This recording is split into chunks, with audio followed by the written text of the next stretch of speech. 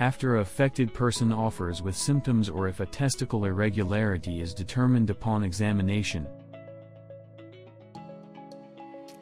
A doctor will order photo testing, probable an ultrasound. A testicular mesothelioma ultrasound is a non-invasive,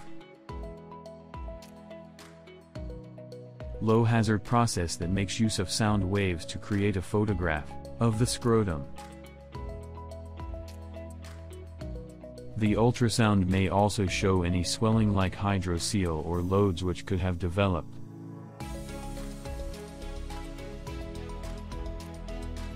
Research have recommended that about 56% of testicular mesothelioma patients present with a hydrocele,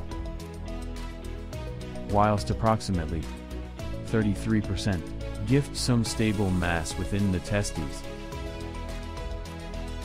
Following an ultrasound, a health practitioner will probably take a blood check or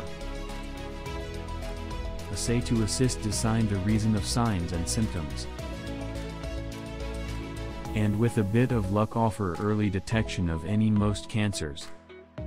Blood assessments may be most useful to rule out more, not unusual kinds of testicular cancer.